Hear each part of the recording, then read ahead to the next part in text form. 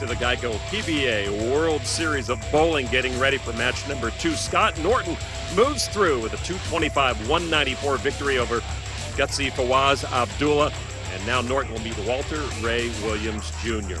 Well, you know, the PBA just keeps evolving. Recently, a new concept in the game was announced, but when team bowling makes its debut on January 27th, it will actually be a link to the game's past. Prior to the professional bowling that fans know today, team bowling was extremely popular in the late 1950s and early 60s, thanks in large part to an all-star team known as the Budweisers.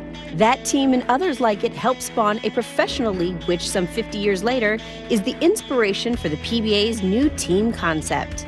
Anticipation for the new 8-team bowling league is high, especially from its celebrity owners. NBA All-Star Chris Paul, NFL stars Terrell Owens, Lamar Woodley, and Jerome Bettis, comedians Kevin Hart, and Chris Hardwick, whose dad was a Hall of Fame bowler, Billy Hardwick. Recently, at South Point, each of those owners was represented by a franchise player at the first ever PBA League Draft. The 8 franchise players are going to be selecting their team for their owners in the next few moments. First up is Hall of Famer Norm Duke, and he's been getting a lot of input from his potential teammates. I've been more popular the last week than ever in my life. I got guys calling me, telling me, man, I'm in great form, striking every shot. They're even giving me their scores in league play.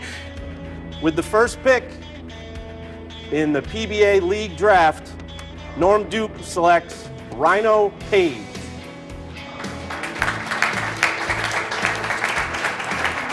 It was certainly an honor when you get somebody like Norm, who's somebody I looked up to my entire life, to say, hey Rhino, I want you on my team.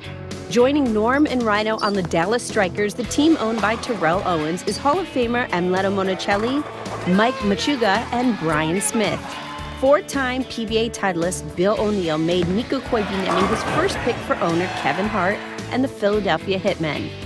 Mike Devaney, Chris Loschetter, and Dick Allen were also selected by O'Neill. Jerome Bettis was represented by Mike Fagan, who tapped Tom Smallwood, Mike Scroggins, Ronnie Russell, and Jesse Buss to play alongside him on the Motown Muscle. Finnish two-hander Osku Palermo gave the Pittsburgh Jackrabbits an international flavor by choosing Sweden's Martin Larsson, Canada's Dan McClellan, and Denmark's Thomas Larsson to join American Patrick Allen on that team's roster. Jason Belmonte selected Wes Malott, Andres Gomez, Parker Bone III, and Dave Wadka for Chris Paul's LAX team. Chris Barnes picked Englishmen Dom Barrett and Stuart Williams to join himself, Josh Blanchard, and Nathan Bohr on Chris Hardwick's Silver Lake Adam Splitters. 2 of the 8 teams are currently unnamed until their ownership is announced in January.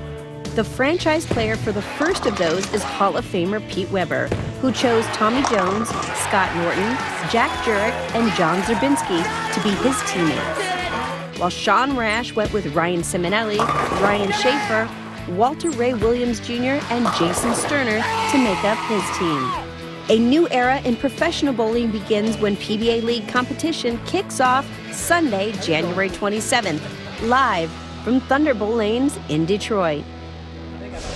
Well, Randy, what's new is old. Team bowling coming back. Yeah, it's come full circle now. And I think it's going to be great for the sport. It's going to be very exciting to get the greatest players in the world teaming up with each other.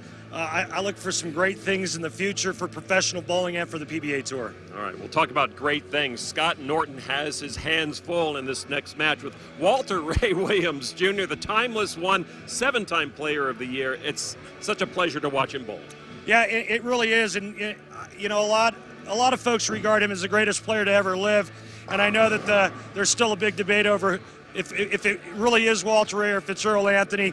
Walter Ray was voted the 2nd greatest player to ever live, but he hasn't won in over 2.5 years on the big tour. He's won 4 times on the PBA 50 Tour, which formerly was called the Senior Tour, but the Senior Tour and the Young Guys Tour, 2 completely different animals. And Walter Ray Williams knows that all too well. But here he is with another shot at a PBA title. When we come back, it will be Deadeye taking on Scott Norton.